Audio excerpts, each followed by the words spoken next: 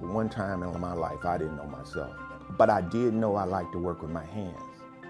I actually first learned how to do electrical in the United States Navy.